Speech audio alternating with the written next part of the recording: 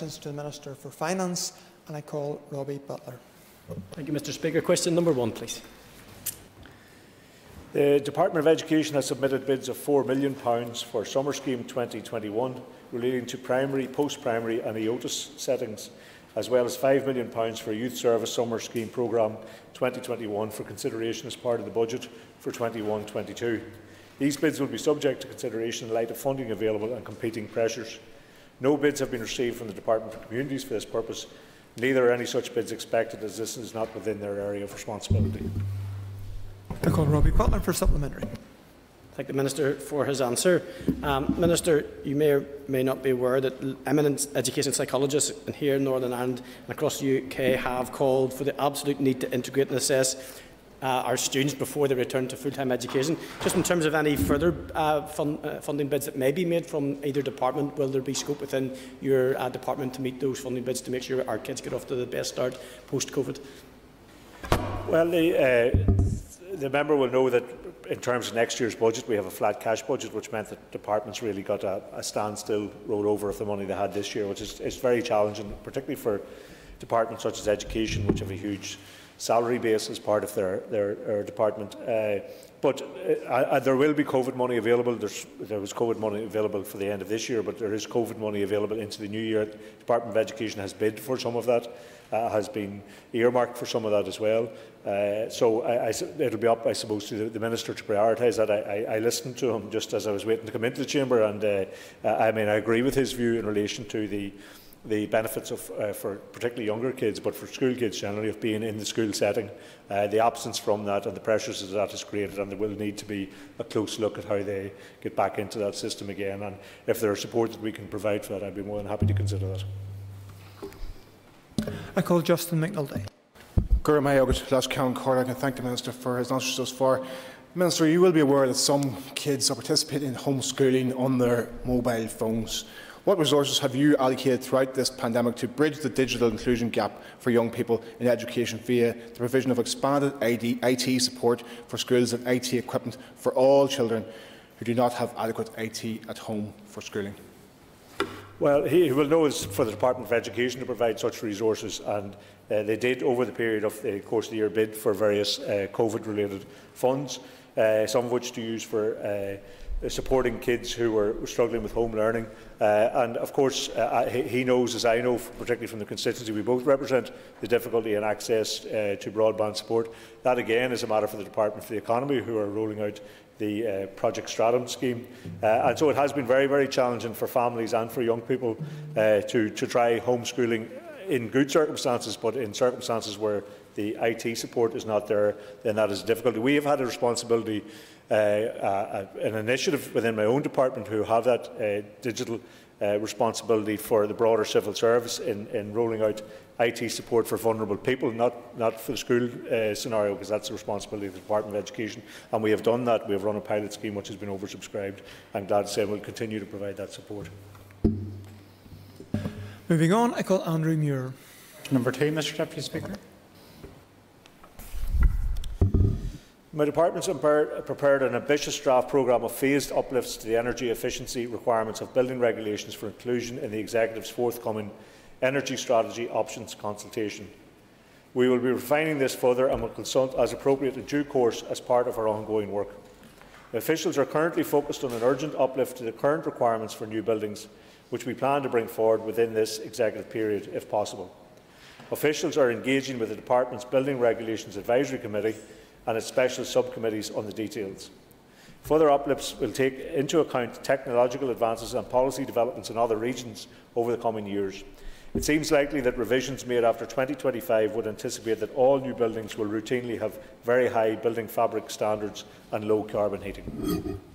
Call Andrew Muir. Thank you very much, Mr. Deputy Speaker, and I thank the Minister for his detailed reply. A short while ago, I sent a written question to the Minister, and it was about whether his department would take a lead in ensuring that unsafe cladding would be removed from buildings in Northern Ireland.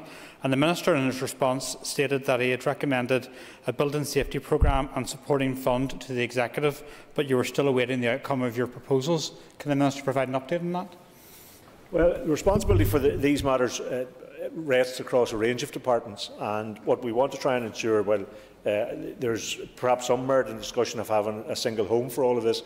I think it would be very difficult to extract from various departments the associated responsibilities. So what we have tried to get, and I think there is an urgency in this, in trying to do this, and I have brought propositions to the Executive to try and get a kind of, under the heading of the Head of Civil Service, to try and get an agreement across all the departments as to where each responsibility lies and a coordination function in relation to that. I've also said that if there was to be a retrospective or retrofit type scheme to address some of these issues that arose from that, I'm very happy to look at that proposition. But we really want, I think, to make sure that the proper degree of coordination across all the departments and all those responsibilities is brought to bear in relation to these matters, because they are obviously, given the experience he refers to, very serious issues and need to be addressed urgently.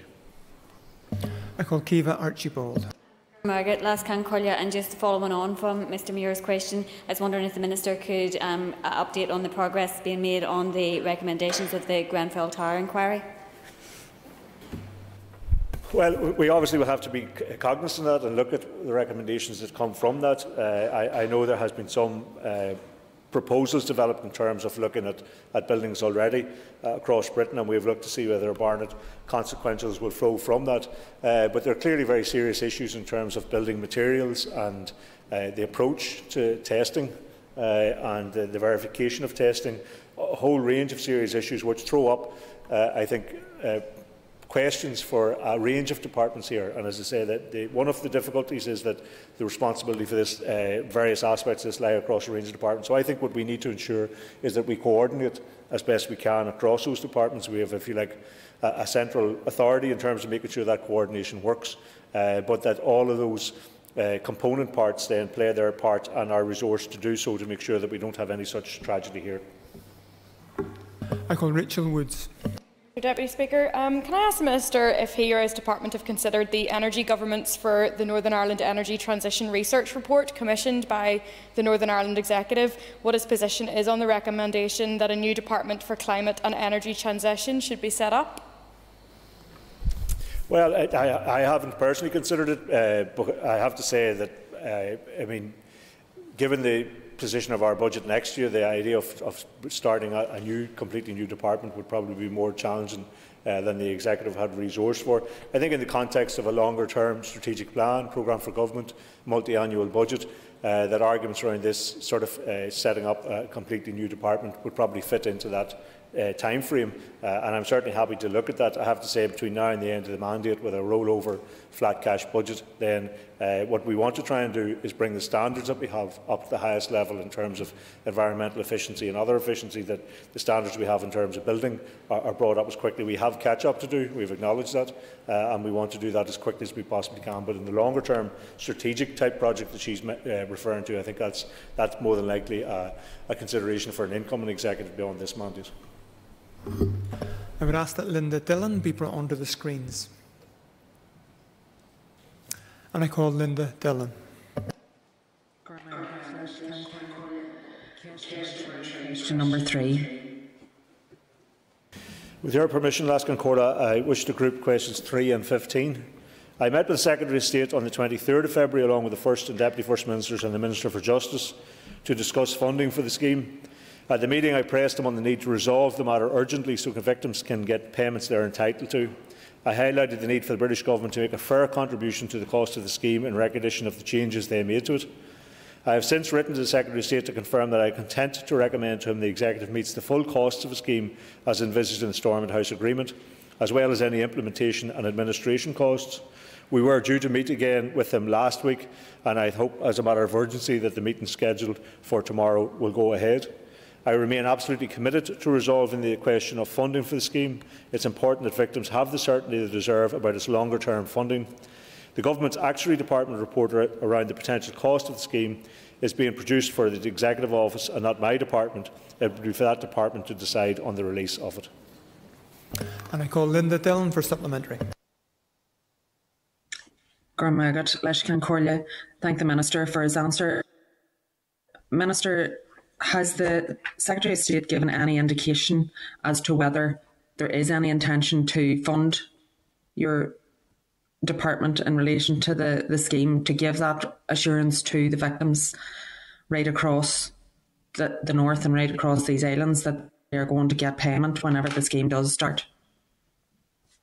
Well, I haven't had anything very firm from him. I was told that the meeting that we were due to have the latter end of last week was postponed so he could have some discussions with Treasury. I sincerely hope that means that they are beginning to accept the responsibility that they have for a scheme that they had devised and legislated for, and which went well beyond the scope of the scheme which the parties had agreed to at Stormont House.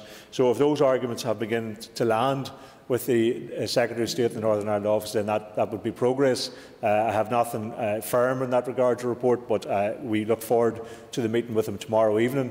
It's been postponed from I think it was last Thursday, and so I think that needs to meet as a matter of urgency. As the member will know, the courts are awaiting the outcome of these discussions, and also the victims themselves, most importantly, are awaiting the outcomes of these discussions.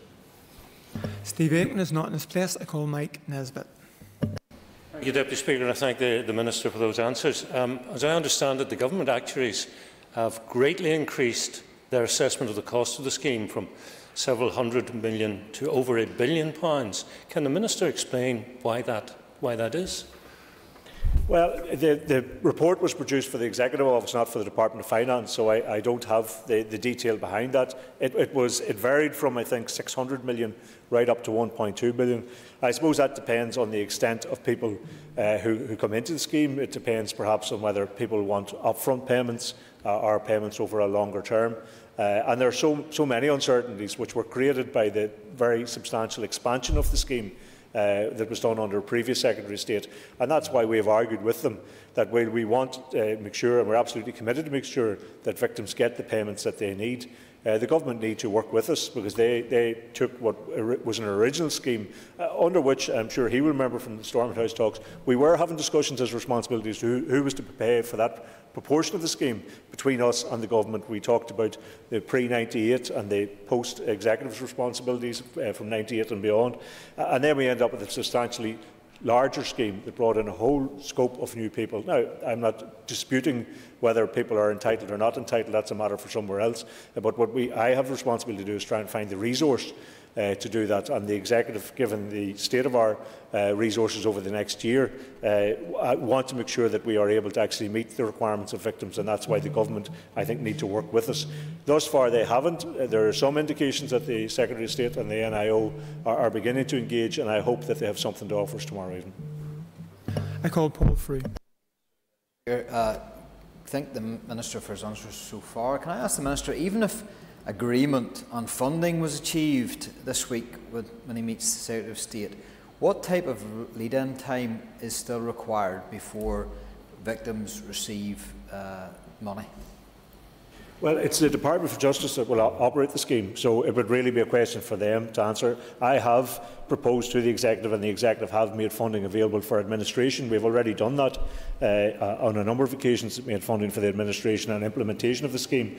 I suppose there will, when it begins its work, there will be an assessment as to whether people are looking for upfront payments or people are looking to get into a pension-type scheme.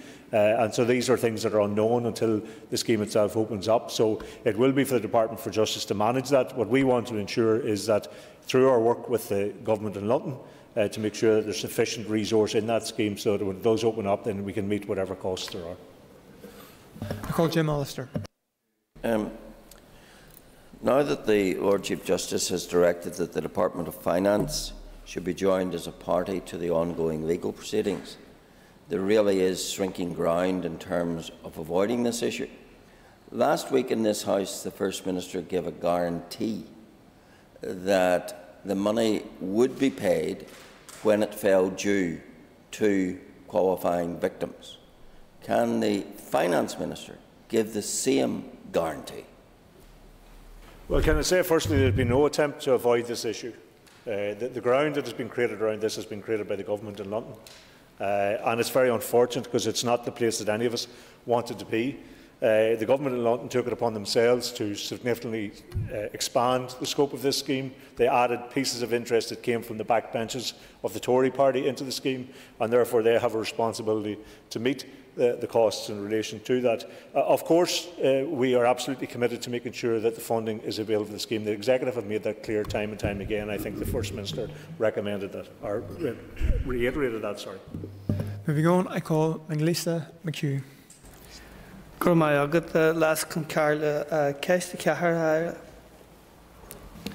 With your permission, Laskin Corda, I wish to group questions 4 and 14. As of the afternoon of Friday past, the 12th of March, the total value of payments made from the localised restriction support scheme is £221.65 million. The amount paid to businesses in Derry City and Strabane council area is £18,462,477. The total spent to date in Mid-Ulster is £17,953,305. I call Melissa McHugh for a supplementary. I thank you. The Minister has actually adequately answered my supplementary. I call Emma Sheeran. And I thank the Minister for answering the question that I had originally asked as well. And I want to place on record at this point my appreciation to the Department and the team within LPS, particularly Leona Lees, Ian Snowden and Lenny Paden, who I think at this stage see my name and say, can I just ask the Minister when businesses that haven't received payment can expect to receive their payment for the last phase of the scheme? Well, I hope we're in the last phase of the scheme. If restrictions continue, we might be into further phases of the schemes. I'm sure we'll hear from you many times again in between. Can I say it's businesses who are entitled, who meet the entitlement, and I think we're down to a very, very small handful that are still working their way through that. Of course, some businesses will be disappointed because they were found not to be eligible for the scheme and won't be getting payment from it, and I hope that the announcement I made earlier today will help some of those businesses in turn. But as soon as we possibly can, I think it's over 98% of cases now at this stage are dealt with. And it has been a very challenging scheme because, as you know, and other members know, LPS is a rates collection agency, and we've had to turn them around and reprofile them to be a grant-giving body.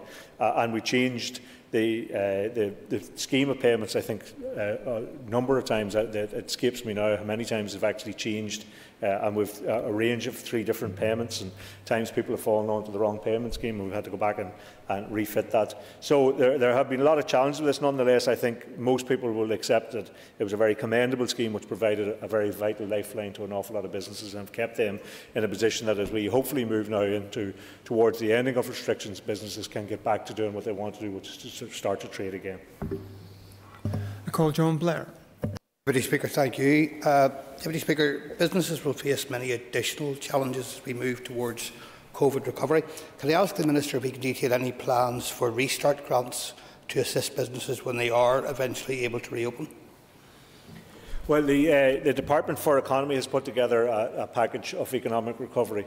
There are other aspects to recovery from this, the social recovery, the recovery that was being discussed earlier in relation to schools, and there's a very broad recovery piece needed. But they have put together a package which I will be proposing to deal with in our final budget paper, which should be coming very shortly to the Assembly.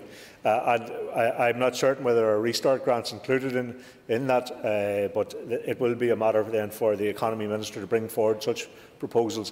For our part in the Department of Finance, I said this morning in response to some questions around my own statement, this is the end of our involvement. I hope we've done the rates relief for another year. We have a package of support, business grant support measures going out, and Finance and LPS in particular are looking forward to getting back to doing what they do in relation to rates and managing the money. Moving on, I call Martina Anderson. Question number 5. In recognising the importance of the social economy sector, I appointed Colin Jess, Director of Social Economy NI, as an advisor on the board. The board is working as a first priority to develop an enhanced model for delivery of social value in public procurement, which is linked to programme for government outcomes. The board has also agreed to work to build more capacity and resilience in local supply chains to ensure continuity of supply in future public contracts. These initiatives and Colin's contribution will increase the opportunities for local social enterprises to bid for public contracts, both as a main contractor and as part of the government supply chain. I call Martina Anderson. Going buíochas leis an aire as do Fragra, I thank the Minister for his answer. Minister, appreciate what has happened with regards to the appointment of Colin Jess, and I think that's deeply appreciated by those who work in the social enterprise industry. And as you know, Minister, 94p of every pound that is spent by the social enterprises is kept within the local economy, like places like Derry. So can I ask you, Minister, would you engage wider with more representatives? I'm thinking of John McGowan in Derry, who's very keen to explore additional ways that they can increase their capacity to compete for public contracts. Well, part of Colin's function is to actually represent the social enterprise sector on the procurement board, so it's a two-way street. It's not just to bring his experience into board, but also to engage with the wider social enterprise sector, and he will do that, I know, and has been doing it. I know that the person you mentioned has been talking to the department from Derry, so I'm very happy to engage with people in relation to developing the best possible policy in the time ahead. And we do want to see opportunities for the social enterprise sector to be able to engage with tendering, provision of services, because my experience, wherever those have been provided, and the added value that they bring in terms of the communities that they are working with, then is something which the broader government sector, I think, want to be engaged with as part of our programme for government commitments, and I want to see that work as best as it possibly can in the time ahead. I call Matthew Toole. Thank you, Mr Deputy Speaker. Minister, a couple of weeks back, the Finance Committee took evidence from the Construction Employers Federation. One concern that was raised was around clarity for firms here, particularly construction firms, being able to bid for tenders in the south, and they felt there wasn't enough clarity. Ironically, this was a detail that wasn't in the Ireland Protocol in enough detail in terms of protecting the all-island economy, so they're concerned that northern businesses, northern construction firms could be at a disadvantage. Could you ask your department to take that away and look at it, and if possible make representations both via Dublin, London and Brussels to clarify that? Yeah, I'm happy to do that. I mean, I'm not sure if it's the same or a similar issue we dealt with a number of weeks back, and we got clarity on where building firms who had a foot on both sides of the border were only being judged in terms of their ability to bid for contracts here on the northern side of their the capital that they had. The value of the company was only being judged on one side of the border, and therefore it impacted on their ability to bid for higher contracts, and that was rectified. That was an anomaly which hadn't been really considered, I suppose, pre-Brexit, and it was rectified. So I think there are sometimes these things, a bit like the Brexit and protocol experience, there are problems which arise which either no one had envisaged or someone is misapplying what they think are regulations to certain sectors which don't exist. And I'm very happy if he gives me the detail of that to look into it and come back to it. I call Mike Nesbitt. Speaker, I understand that public procurement is worth around $3 billion per annum. Does the Minister have a figure in mind for what the social enterprise sector should be pitching for? Well, that's actually part of the debate that the Procurement Board is having at the moment, and part of I suppose, the value of the reconstituted board, and it's only really been reconstituted since just before Christmas, is to bring the various sectors in rather than having permanent secretaries in.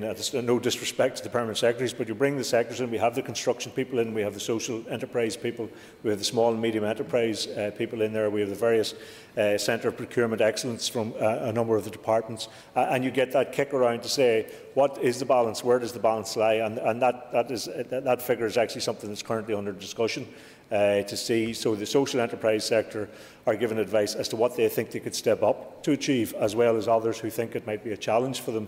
So I hope in the near future from those discussions, and they've been very productive and mature discussions, that we will get to where we see the balance should be here now, but we'll always have an ambition to do better, and I think we should have that ambition to do better, but let's get off to the right start.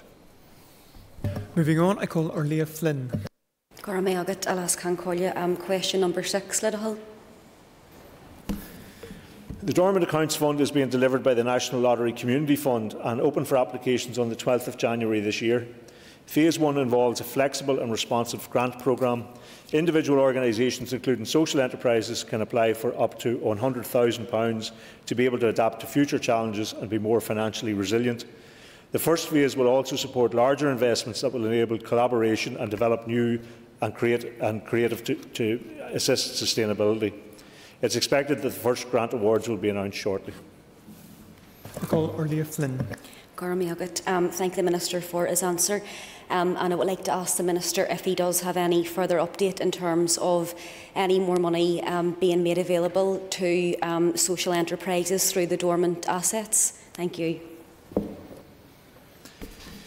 That will be the next phase, and I very much look forward to that. The dormant accounts, as I said, has only just opened, but it's very substantial amounts of money for social enterprise projects to make them more financially sustainable and to encourage that growth in them. And I think the last one I visited was in your own part of Collin in West Belfast, a very, very progressive social enterprise, but people who've had to focus a lot of the time on sustainability, on accessing more finance and trying to generate more finance. And this is the dormant accounts is to try and give them an assistance in doing that. So it's not always a question every year of trying to get more money in to stay alive, if you like. The dormant assets then would be a much bigger fund, and we're obviously waiting on more detail of that coming through. But I hope it will, on the back of the dormant accounts programme, then that it will give it a substantial bigger boost to the social economy sector. I now call Gemma Dillon. Question 7, Liddell. I want to place on record my thanks to the civil service for their hard work and flexibility in response to the many challenges of maintaining and delivering services during the pandemic. I have met recognised trade unions about the civil service pay award, and my officials have had negotiating meetings with the unions. In considering the pay award, I aim to strike the difficult balance between recognising civil service colleagues for their work while managing public money carefully in the face of the most challenging economic position for many years. Although this pay award is for 2020, it will obviously have consequences for the future in terms of overall cost of a civil service pay bill, which is very large, so affordability is more critical than ever. I have therefore been considering a range of different options. I have circulated an executive paper, and the agreement of the draft paper would enable an offer to be made to the trade union shortly. I call Gemma Dillon.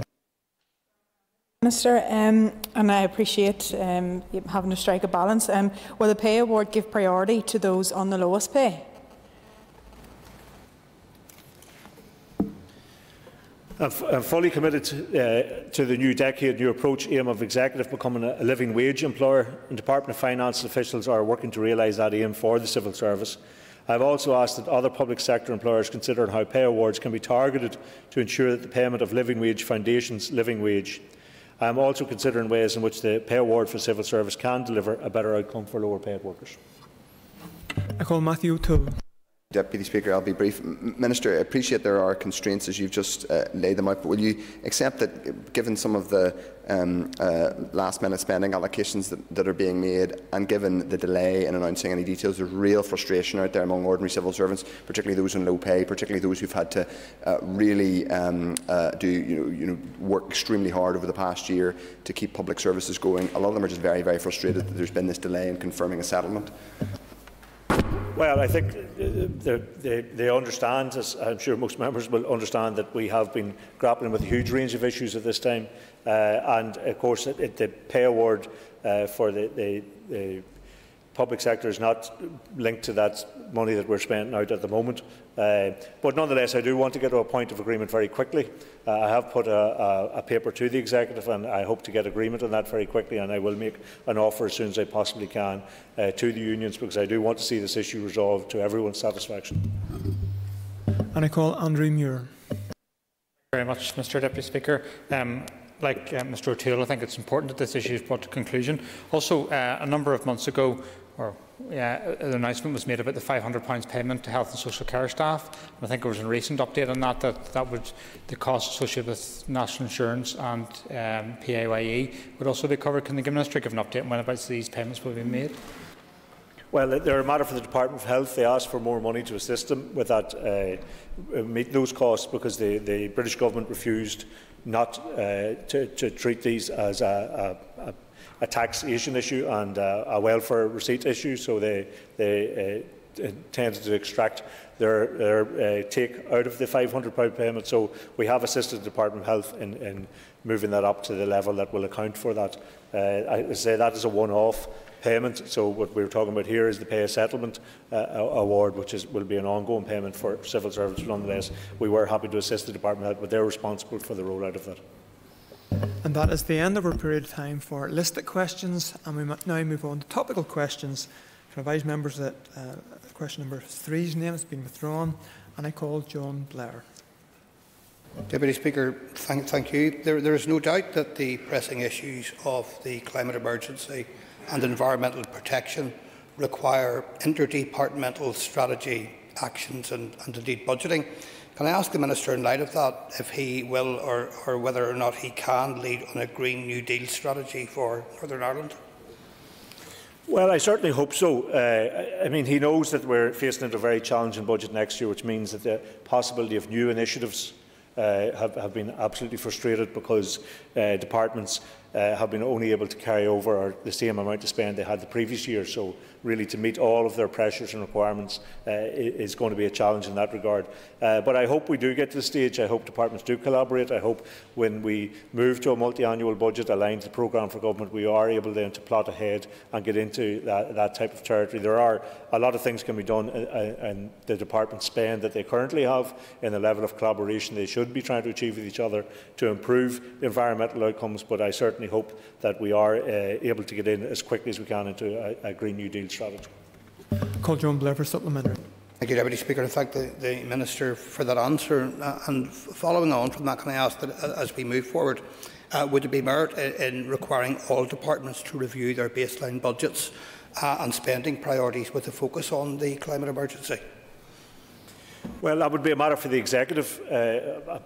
You know, that a department I'm assuming it would be the Department for Agriculture, Environmental and Rural Affairs, would perhaps bring a proposition to the executive that asked all departments to do that, but it would be a matter for the executive to decide.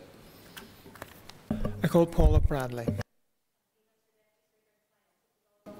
My thanks to LPS for all the work that they have done in assisting my office in the many inquiries over the past year. And some of those inquiries were around the LRS scheme and the sporting clubs and social clubs. And I know from some correspondence now I've received that some of those social clubs, the decision has been overturned and they've now got their LRS. But there's been others, and I just want to ask if there's any redress for those other clubs that should have applied for the Sports Sustainability Fund because they are sporting clubs, but were led to believe through correspondence that they were going to get LRS, but it was too late when they received the correspondence to say they'd been turned down for them to apply for the Sports Sustainability Fund.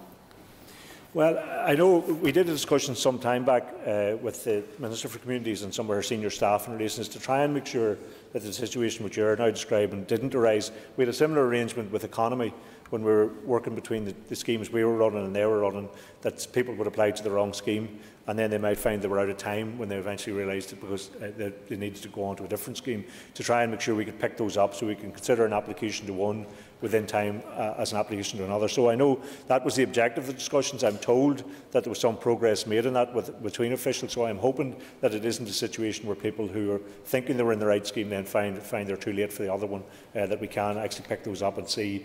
I think it would be a relatively small number in terms of overall applicants for both schemes, so I'm hopeful that we are able to do that. I know there have been a multitude of schemes that have gone out between our department, communities, economy, infrastructure, a range of schemes, and it's very hard for the public and for those organisations who need support to try and navigate their way through those. So I think we should try and be flexible to make sure that nobody misses out. I call Paula Bradley. Speaker, and I thank the Minister for his answer, and he's probably answered my supplementary now, because we know that many of those sporting organisations were really good and got out to their members very quickly to say you need to apply for this, but others were absolutely dreadful and didn't. I mean, one of them is the likes of Lawn Bowls, where there's lots of bowling clubs now that are facing closure. So it's just to ask then if you can continue to have those conversations with the Minister of Communities, and if possible, if it might even be possible, to open up a second tranche of funding for those clubs that actually missed out at the first time round. Well, I'm not sure about the latter part, because that could take you into issues where somebody else missed out and then you're into a legal challenge as to favouritism, or somebody was in early but had the wrong information and perhaps hasn't been approved. But I think you're right. Most of the organisations responsible, the parent bodies, were very good at advising their club members as to what they need to do and when they need to do it. And the fact that sometimes by the default got through into the LRS scheme and it was paying out earlier and in a more consistent way, then encouraged others to try the same route. And what we don't want to happen is that people who have gone to the wrong scheme end up suffering as a consequence if they were entitled to money from the other scheme. So we'll continue to work together on that. I call Andrew Muir. Mr Deputy Speaker, and for the record, on the previous supplementary, I would declare that my mum is a retired member of the health and social care system. On Friday, the Minister announced the appointment of members to the Fiscal Council and the Fiscal Commission. Can the Minister outline what his plans are in terms of the relationship between both bodies and assurance that the Fiscal Commission will take into account how we are spending our money at the present moment in time when considering any tax varying powers?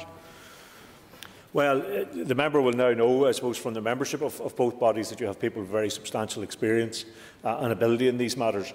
And of course there is an interconnection, and I would expect that, pardon me, when the Fiscal Commission is a time-limited body, and when it completes its work, hopefully by the end of this calendar year, in order to present a report to me, that such a report will also become part of the ongoing work of the Fiscal Council itself.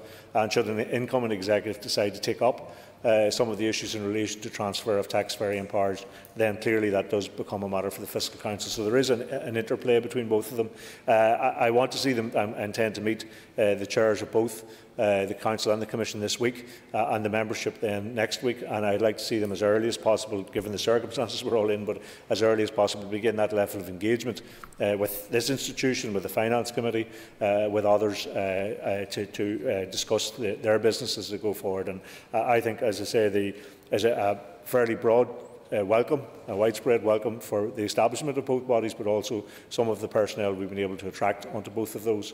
And I look forward to working with them time ahead, and I'm sure members here will look forward to that engagement also. I'll call Andrew Muir for supplementary. Thank you very much, Mr Deputy Speaker, and thanks for the Minister for his response.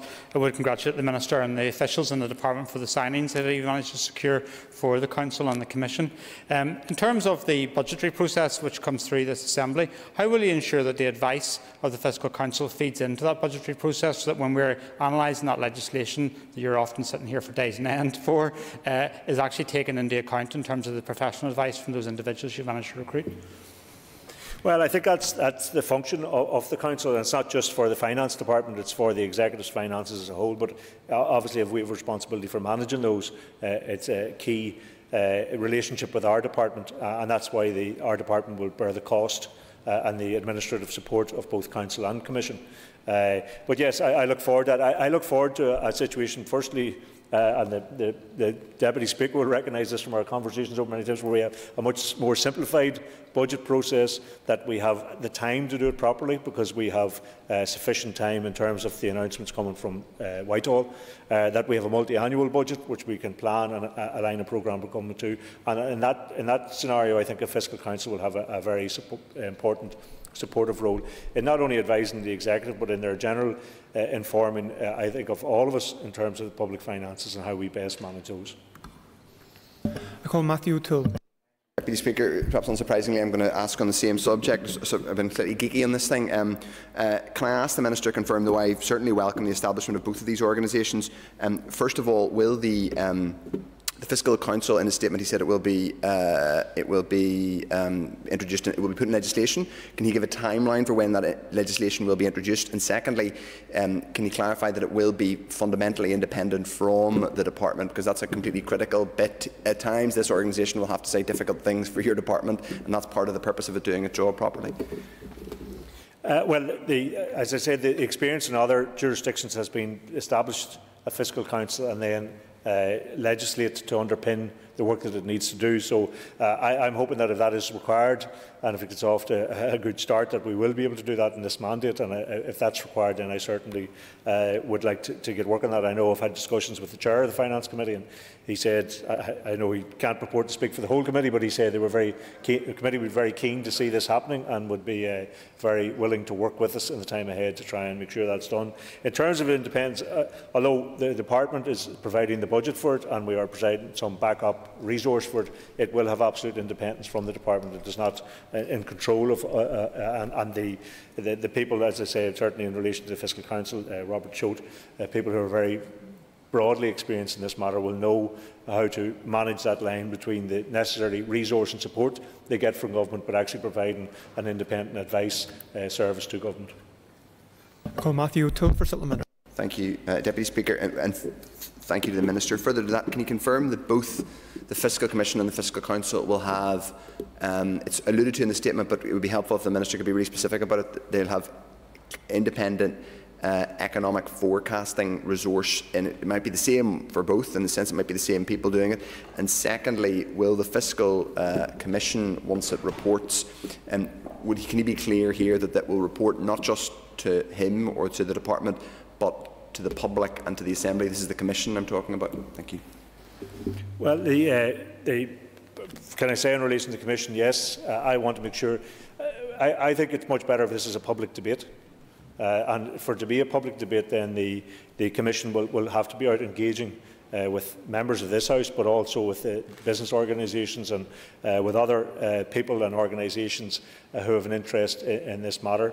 And I think such a report will come to me in the department, but it would be my intention to have that a public airing of that, because I think a debate around that in this institution would be very appropriate at that time, because this will be in the run-up to the end of this mandate. I think it's very important for people to be able to speak on these matters and to perhaps give a sense in terms of the election itself. I don't mean this is an election matter, but I mean in terms of the creation of an incoming executive. It would be very helpful to understand the public mood and public debate in relation to these matters. And in terms of the resource for either Council or Commission, I mean, what we have put forward is the initial establishment of both bodies. We are happy and will determine to work with them to make sure that they can do the job that they need to do. So whatever support they need, we're very happy to consider that. And I call Morris Brandley. Mr Deputy Speaker, I thank the Minister for his answers so far. Minister, following the reform of property management programme, which has been focused on making a more efficient use of the government estate, I welcome the Minister's commitment to promote regional recovery and regeneration in areas across Northern Ireland. However, could I ask the Minister for his rationale in excluding Coleraine as a hub, and in doing so prevented the people of the North Coast and the North East of Northern Ireland to be part of this recovery and regeneration? Well, forgive my geography, but I thought Ballykelly was on the North Coast, and that's one of the first schemes that we're rolling out. And we're not excluding anyone else from a scheme, so there's no saying these are the 10 that are under consideration and that's it.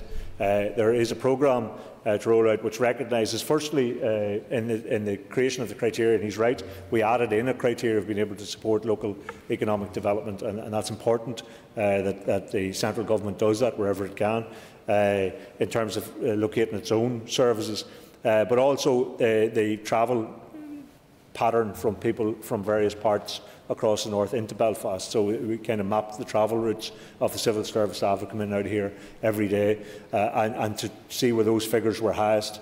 And then the ability to work with local government, or indeed where there were central government estate that was readily available to do all that. So there are a number of factors in the consideration of all that. And I would ask the member if he is keen that Coleraine be considered to engage with either through the council down there, because I'm sure there is an engagement with the Causeway Coast and Glens, or himself to engage with the officials in the Department of Finance to get an understanding of how that criteria was set and how it will apply into the future. So this isn't to exclude anyone. This isn't the end of the programme. We want to get it rolling out in the areas that meet it most in terms of the criteria, and then I would anticipate fully it will be successful and that other areas will follow suit. Call Morris Bradley for a brief supplementary. Thank you very much, Deputy Speaker. I will be brief, and I thank the Minister for his answer. I will remind the Minister that the County Hall located in my constituency is a building that once held several government departments is currently half empty at the minute. And I was wondering if during this rationalisation of government estate, does the Minister have any plans for utilisation of this 7-storey building in the heart of East Londonderry? Well, I'm sure that the officials that were tasked with working on this, there were some tasks from SIB to work with us on this and to work with local government organisations, will be looking at all of the civil service estate and all public buildings across the north to see what can be utilised. I suppose it depends what state it's in, who's using it, and how it can be. We need to make sure that if civil servants are going to go in, and this isn't to relocate jobs, this is to allow people to do the job that they're doing up here in Belfast a couple of days a week closer to home, means they can have a better work-life balance. They are spending their money in the local economy while they're there, and they're cutting down on carbon emissions in terms of transport in and out of Belfast. But we want to ensure that the facilities are ones that people want to go into. So there's going to have to be an investment in them to make sure they have all of the connectivity that they need, that they have the surroundings are conducive to actually attracting people in to work in them. So I again would ask them to go and engage with some of the officials involved in that and put the case in relation to County Hall and Coleraine. And that concludes our time for questions to the Minister for Finance. The next item of business is an urgent oral question to the Minister for Health. I invite members to take their ease for a few moments until the Minister and members are in the chamber.